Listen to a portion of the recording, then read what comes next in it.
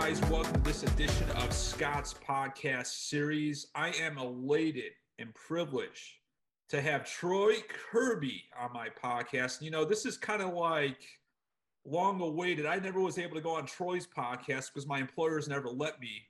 And now I'm hosting my own podcast. Troy was the host of the Sports Dial for many years, and I was glued to it. Always the best sports biz professionals on it. I would not miss an episode. I don't think I've missed an episode of the Troy Kirby Dial of Sports. Troy, what is going on, my man? How you been? Well, good. I will say that you were in a more precarious situation. A lot of times when I was, and all of them were recorded while I was at UC Davis, a lot of times they were obtuse to it until they got annoyed by it, but then they didn't know what to do about it. So I just didn't care. So, I mean, I felt bad for Nona Richardson. She was on episode, I think, 65. She was the senior associate at Davis and actually had a reprimand because she spoke out of turn, but she said good things about UC Davis, but that's the way UC Davis kind of goes. So I always tell Nona once in a while, I'm sorry, but she finds it funny. So, I'm doing great, but when you get those and, this is a good lesson for those people out there that do live under those employers is those folks aren't going to help you long-term. They are not going to be there and be solid. When they say loyalty, it's not necessarily loyalty. It's protection of their own ego as being the only mouthpiece. And a lot of times, you just got to get out of those situations. That is for sure. And Troy, you were really the first person, at least in the sports biz landscape, to start a podcast, really. And like I said, I was glued to it like everything. I got so much great insight. Obviously, I was younger back then and still learning the business and working for University of Illinois, Bowling Green. Obviously went on to the secondary to Eventellect DTI management. Then I said, F it, screw the corporate world. I'm doing it myself finally. What made you kind of like start the Dial Sports back then? I'm going to throw you off right away. My friend Andrew Ouellette had a podcast called The Nothing Cast, and we were in Seattle. I was at Eastern Washington University in the summer of 2012, and he said, "Hey, I need you to come on because you can get somebody to talk." And I said, "Who is this?" And he said, "The Octomom." That lady that had like 8 kids. Apparently he had secured the only podcast or, thing that she was going to do. And so we wound up meeting in Tacoma at, some weird type of location that she was signing books at. And so we talked and he was only supposed to get 5 minutes. And I got 55 minutes out of her because I did not talk about anything dirty. We talked about like, what's it like to be a mom? What's it like this way? And then after, as I was sitting there, I was going, well, why couldn't we do this for sports? I mean, not like, the sensationalism, but, I had always talked to people and called people up and asked them, hey, what are you doing right? What's this? What's that? And then so I started thinking, well, maybe there's an option. I had the equipment and I sat down and I was explaining this to Matt Harper, who was leaving San Jose State. He was stopping by UC Davis. It was in the ticket office before one of the football games, about 5 hours. And he was going up to Oregon to start duck takes. So he became my first one. He goes, just pop it on. I don't care. And so we just talked. And, I think it hit it off. What was funny was when I put it up, I had a colleague that I still respect to this day, but called me immediately and said, take that down. You're going to destroy your career, blah, blah, blah. A year and a half later, he was trying to do his own podcast. A lot of this stuff is if you haven't done it, you shouldn't be the one that starts it in their mind. I think that's unfortunately the mindset. But, I've got to say there were a lot of things that I regret. I do not regret doing a podcast or blogs or anything else because I think I would have been a lot more frustrated, especially as, my days, at the last school I was at, kind of went because they like to stifle creativity, but they don't like to have it put out there. And that's just not my style. For sure. And, it's funny. I remember that Matt Harper podcast, like episode 1, like it was yesterday, tuning into Matt. I hope he's doing well. And diving right into ticketing, obviously you're a ticketing guy, director of ticket operations at UC Davis for many years. I mean, obviously we've lived in a crazy world the last 2 years, obviously with COVID, the pandemic. What do you think of the state of ticketing? It's just all over the place between the primary, the secondary. We have events at $6. Obviously, going into college football playoffs, it's good because of matchups. But why is just everything so flux and unorganized more than ever in 2021? I think it's the people at the that are running it typically stop putting themselves in the shoes of the people who show up and why they show up. I think a lot of times they just go, "Oh, great, we've got a game. They should want to be at this game." That means nothing to a lot of the folks. They're there for a casual time. So you have to figure out how to make it a casual experience that people want to go to. Because if you look, it's not the ticket sales that are really dropping. It's the ticket scan-ins that should be scary. The scan-ins are at like 26, 27%. I still follow this stuff. It's not like, and it's like you can brag about, I'm up here in Seattle and they can brag about the Seattle Kraken and, how great it is, whatever. But, when the scan-ins are below, 50%, that to me should be like frightening because that only takes a few times for people to say, I'm never part of this again. And that doesn't just mean winning. I think that is one of the misnomers that people have. You can have a really great product that does not win and, still have a fun time. That winning is not, that's why I think Manfred with minor league baseball, he's the commissioner of Major League Baseball, but they bought over minor league baseball and they're so focused on making minor league baseball into Major League Baseball that every team is going to be the Yankees or the Red Sox, going down their little affiliation list. I'm going to tell you, the reason the minor league survived was the fact that they did not focus on wins. Right. That has nothing to do with it. And when you focus on just finding baseball people, people go to baseball games all the time, but great, that's just not it. So, diving right more into baseball too, obviously was a major topic in Scottsdale throughout the summer and the fall, and the $3 tickets that the Anaheim Angels, New York Yankees were doing from Rob Manfred's commissioner's office, from the marketing folks, the TiVo, they call it Major League Baseball. Major League Baseball is obviously in a lot of trouble. They're under lockout now. Do they play in 2022? Well, here's the question, even if they do. The biggest issue that they've got still comes back to the fact of not too many seats or whatever. It's just that I don't know that they make it an event. I go to a baseball game, it's a baseball game. That's why people went to minor league baseball games. None of it had to do with the actual thing. I'm sorry, gearheads, which are the people that run and ruin everything, they just don't understand. And I can give you an example here locally. I started the Lacey Pocket Gophers as more of a joke, and it was minor league soccer. It's but it was only a little bit to start a team, and they said there's no way you'll get more than 30 people a game because blah blah blah. You know what? We had T-shirts thrown out, we had concessions, we had music during the game, we had all the stuff that they told us not to have. I'd get 350 people a game. There's a reason people want to have fun. It's people the loss of most sports is that they forgot how to have fun. That I'm sorry, it's not the Louvre. I don't need to sit there and respect the artwork, And to me, that's where a lot of these people miss it. It's like, there's a reason that people watch Tiger King. I'm sorry, you're not watching it to find out about Oklahoma zoo rights. You're going, this is more bizarre by the moment. This is great. I'm going to see, whatever. When you see other people, like try to sell stuff, they try to sell it on basically what everybody else has. It's got to be wild and zany. I've got to care. It has to be. And, Troy, that's fine. Minor league baseball, I don't talk about it enough on Scott Stakes, and I will heading into 2022. But the creativity, it would be my dream to run a minor league baseball team for 1 year. I know I would get burned out after year one working 80-plus games every summer, but just the creativity, what you can do outside the box. You interviewed many guests on the Dallas Sports through the years who've done amazing jobs throughout minor league baseball. And Major League Baseball absolutely lacks that. It's such a dull, it's boring. Obviously, I'm in Cleveland, go to a couple of Cleveland Indians games, and I'm just bored out of my mind for 9 innings, sitting in the heat in the summer. And baseball's just a slow sport in general besides playoffs. What does Rob Manfred need to do to get people interested in baseball again? Well, I don't think it's just baseball. I could go NBA. I could go NBA DL.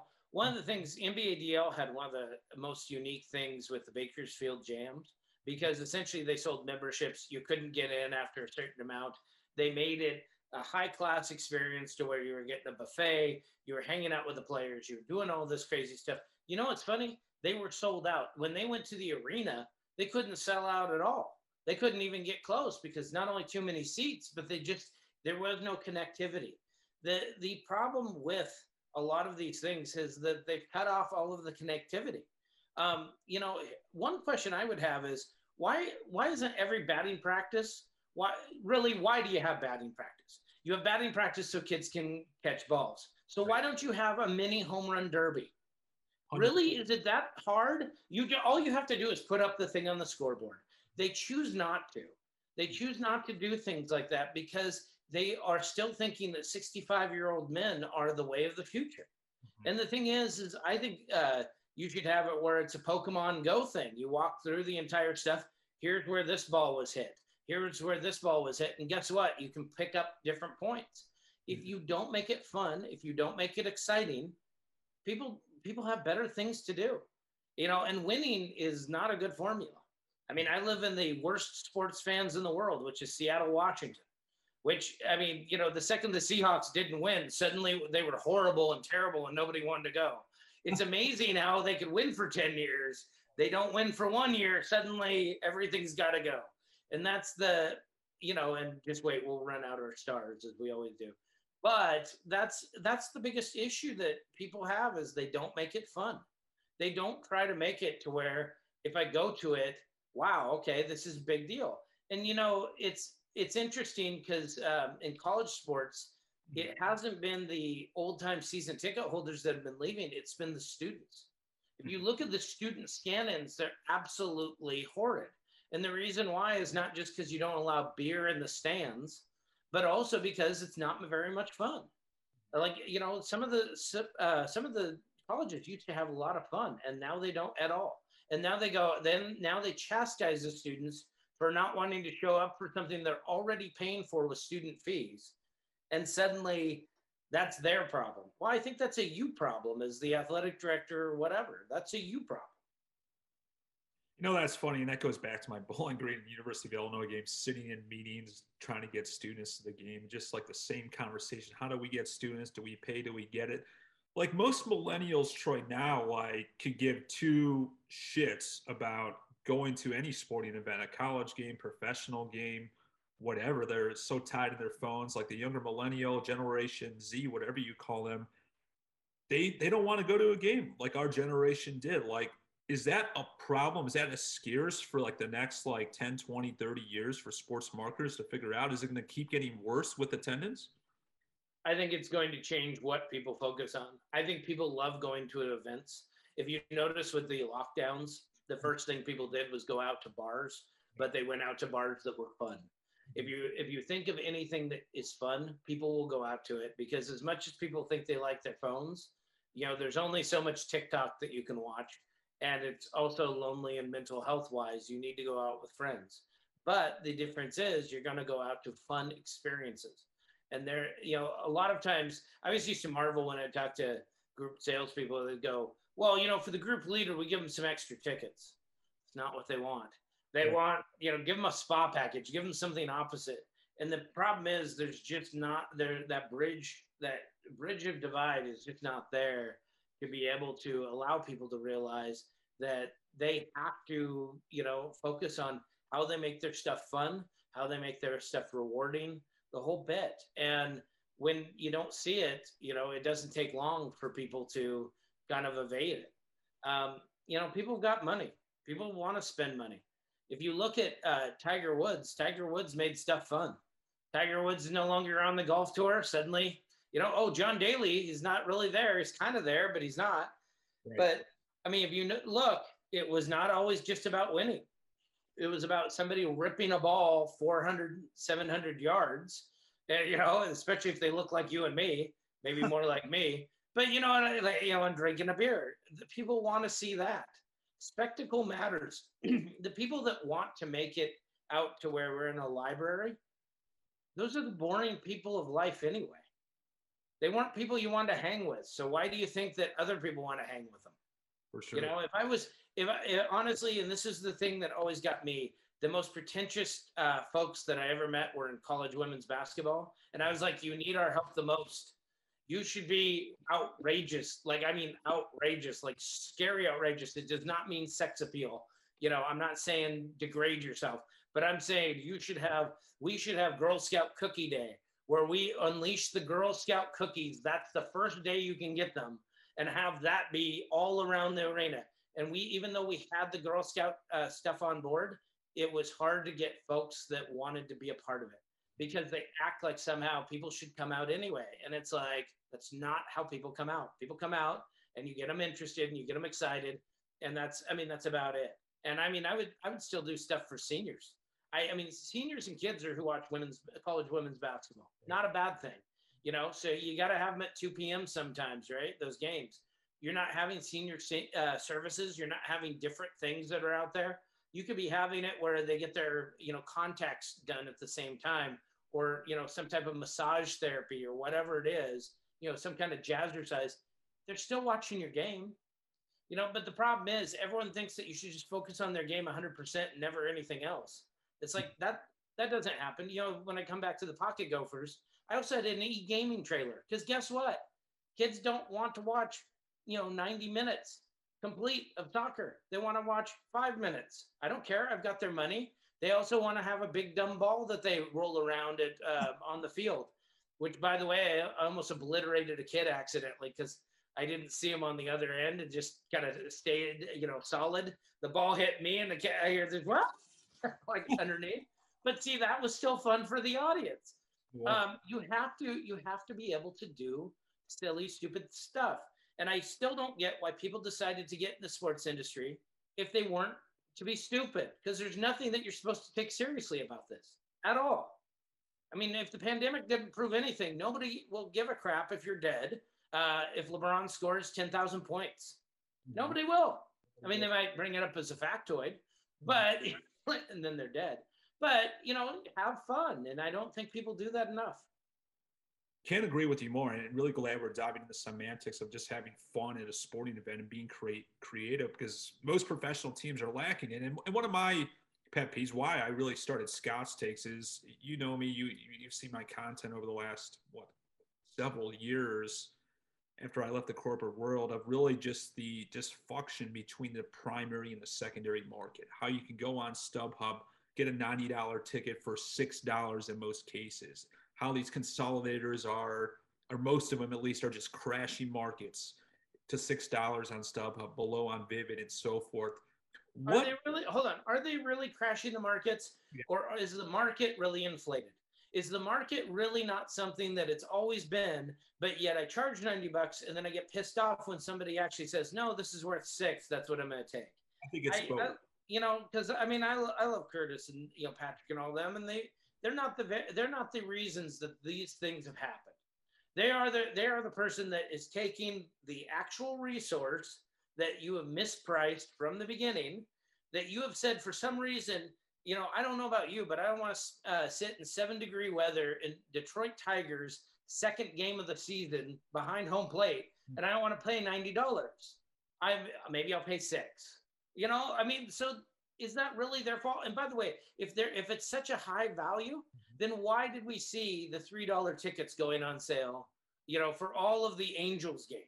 Including the one where they had the the guy that was going to be MVP, you know, like pitching and hitting, and somehow those tickets are now only worth $3. Mm-hmm. Or the Chicago White Sox that are winning. I thought winning was going to cure all this. You get Tony La Russa and they're winning, and they're still throwing it for $3. Or to your point, like I mentioned back in September with the Anaheim Angels, why not have a special and charge $30 and let everyone take batting practice before a game if you can't sell that as a group asset, and have more value and make $27 more per ticket instead of having a fire sale for $3 in that scenario? Once again, why is it that nobody can sell enough group tickets to fill out stadiums, you know, in general? I mean, what is the issue there? I think, you know, and the other issue is, and I've always said this, I still don't understand why there are 2 ticket broker conferences at the same time in Las Vegas at 2 different hotels, and all of these teams, which, by the way, go when they're bad and they go and, act like, they're going to like make a booty call because they're going to go sell these tickets, right? Why don't they just hold a fantasy draft and say, you were the broker, you were my broker. Here are my tickets. There you go. Sell them till the sun goes down. They don't do that. They don't do that. They use them back and forth. And then that's where it creates demand and price disparity, because you don't know if the team wins suddenly, the ticket's $400 more. And if they're doing so great at it, then hire them. Don't hire people to make stupid phone calls. Mm-hmm. If that's really what it is, the breakdown of the phone call and the psychological and blah, blah, blah, mm-hmm. and you're trying to get people into season tickets. So right now, the Seattle Kraken have season tickets that people have all bought, and now they're all trying to offload them because, the Kraken have like 15 losses because apparently you weren't supposed to ever lose. They mm-hmm. hyped up the team so much. Mm-hmm. And the thing is, I thought, the Lewicki's, all this stuff, they were supposed to be experts at this, especially at the secondary. You know what the difference is? They're not. All you've done is lock them into Ticketmaster, like they have to have a Ticketmaster account. Oh, so I can pay Ticketmaster a fee, and you can pay a fee for us to exchange tickets that then you sell at half of the price. How long do you think that shit's going to last? Yeah. The only reason that concerts, are the way they are is because they don't have the duopoly of having several concerts of the same concert. Right. You don't have the Queen Bee going and doing 6 different concerts in Seattle in a 3-week period, so you can't flip them. You can't do all those things. You have more demand in the concerts. That makes sense. Yeah. We can debate about primary and secondary until the end of time. I can talk with you for 8 hours on this podcast about that. But moving forward, a couple more questions. Obviously, going back to ticket reps, and obviously I went through it, the inside sales, making pennies on the dollar, minimum wage plus commission, trying to recruit an inside sales program in 2021, heading in 2022. Is there demand? Is there a problem with sports professional teams, college athletic departments hiring reps for pennies of the dollar when they can go work for Amazon, tech companies, Salesforce, so many more options than we had back in the day right out of college? Can I tell you what the problem is? Sure. It's easy. They want you to be in the office. Right. If honestly, if I had a person that was looking to do this for a local chamber, and I said, I'll do it, but I want to do it this way. No, we need you to do office hours. I don't get paid for office. Well, you need to make phone calls. No, I'd like to make sure that I'm actually, visiting whatever. It's all about sales, right? Mm-hmm. They don't get that because at the end of the day, they want an administrative assistant who also handles all the other crap. You mentioned the fact that when you were at Illinois, that have all these meetings about students. You don't get paid on student attendance. Exactly. You get paid on season tickets. You get paid on group tickets. You get paid on tickets, but they don't care because they think that somehow it has to adjoin that you being in the office. The great disruption, in the United States has not been that people don't want to work. It's that the old timers that used to put around the office who could have retired 5 years ago finally had no office for 2 years to retire to. So finally they did. That created a 3.5 million person hole in all of the demand. So all of a sudden people are not going to work a lot of those burger jobs or whatever because they don't have to, because there's suddenly a gap in employment. This happened in 1980 or 1998 as well. And if you look at all of those, when they try to hire for inside salespeople to go do this stuff, when it has been proven that you can do it digitally, right, and you can price your tickets and do all those things. I was, to be honest, we had really a horrible person that, would make claims about what they were doing, talking, blah, blah, blah. At the end of the day, they would never actually make sales, but they kept their job because they had a base. They have this huge base salary, and it's like, why? Well, because, we don't really like commissions. Commissions prove that you actually are selling. And that's the problem, is people don't want to work. People don't want to hire on commission as much as they like to say, or they like to have a ceiling on it, or people don't want to work just on commission base. Because if they did, insurance salesmen, by the way, seem to do pretty well. They don't even really have a base a lot of times. But the difference is they're not in the office. Exactly. They don't stay in the office after that test is done. They don't have a chance. They're at every little thing, known to man. They have as many cards as possible, and they are out. And the thing is, they don't have somebody over their shoulder asking what they're doing because that person is out. Very And well. when you do have that, the problem is you have somebody that wants you as an office body, and they somehow think you're going to magically make sales, and they need somebody to blame when you don't make sales. Boy, did you hit the nail on the head there, Troy? Man, we're gonna have to like repeat that in a highlight segment at some point. That was absolutely, and a couple other more questions, 1.5 more questions before we let you go. Number one, kind of a hot take. Who's your best guest ever on the Sports Dial? And like, what are you up to now? You're like a restaurant owner. You own a team. I mean, you're doing a bunch of things. You're in politics. Like, what's going on now? Well, first off, I would never pick, like a special one because they all have unique things. Sure. I know that sounds like cliche or it sounds like a cop out, but like I like John Spolstra, but there were people. Dan Bolston turned into a great friend of mine out of Purdue.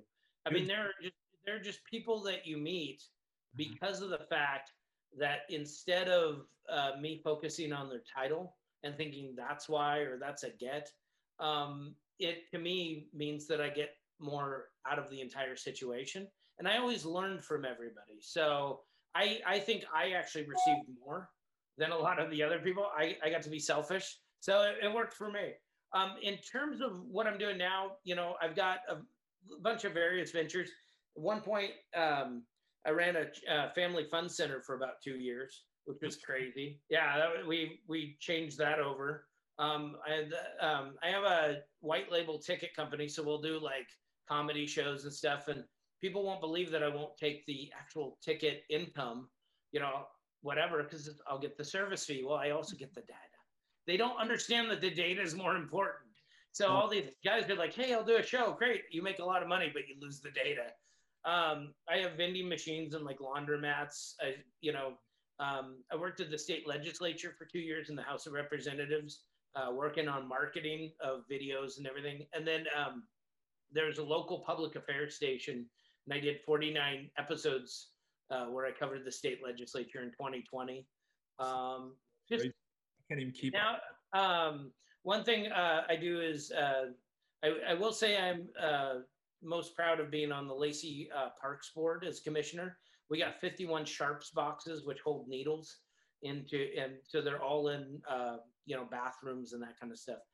So I own the Cider Barrel, and it is a small shop downtown. It's only 600 square feet, but because of that, I get to do different things. So I have 379 hard ciders. We focus on women. I got to do a cider fest with 350 people. It's funny. Everyone says COVID. COVID doesn't matter. You just got to have fun. Yep. I built a cider van with 8 taps on the side. We DoorDash alcohol. So this is the other thing, the amount of things that you can do beyond. So I get people locally go, I don't understand how you're only open Friday, Saturday, Sunday. It's like I DoorDash alcohol at night.